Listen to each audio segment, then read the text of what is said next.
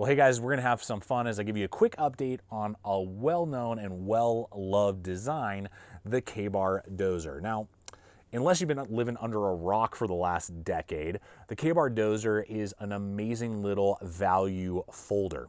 For years, we've had it with AUS-8 steel. It's a light Zytel handle material, lockback design. There's lots of different blade shapes and color combinations. It's completely ambidextrous. This one currently in the AUS-8 version is my favorite because it's got the kind of cool, little bit of a more, I don't know, spear point, if you will, blade shape, and then that nice little oval thumb hole for deployment. And it's not gonna break the bank at around $20. Well, it's only taken them forever, but they've upgraded the steel and given us some cool color combinations in the D2 version of the K-Bar Dozier. I just picked this up recently over at GP Knives for $28. I will have a link for you guys below, and I'm sure as they become more available. But for under $30, you're now getting it in D2 steel, so for $8 more than basically this version. And this one kind of has this cool tan, bronzed look to it. And then kind of a, I don't know, like a smoke blue. It's not a baby blue, it's like a smoke blue kind of. Got a little bit hints of violet probably in there. I don't know. This is their Hunter point shape with the thumb stud that you can unscrew and swap. And again, the pocket clip is ambidextrous. I do hope that they do some more color combinations. Right now, this is the color that is available. And I do hope that they release it also in the thumb hole, more spear point version as well. Not that this is bad, I love it. 3 inches, comes in at under 3 ounces. Just a great little workhorse of a blade, but now with better edge retention.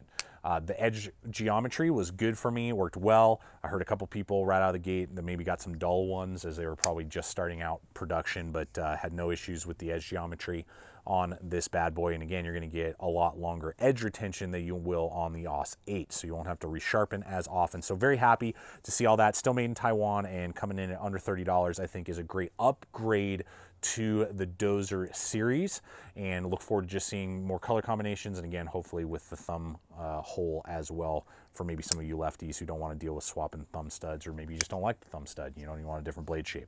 So other than that, I mean, it's the K-Bar Dozier. If you don't know about it, you've been living under a rock. It's lightweight, it's slim, it's from K-Bar, great functionality, great options, and just a sweet little blade to gift to somebody or to throw in your regular rotation that you can beat on. If you lose it, it doesn't matter. If it breaks or you damage it beyond repair, it doesn't really matter. It's still budget.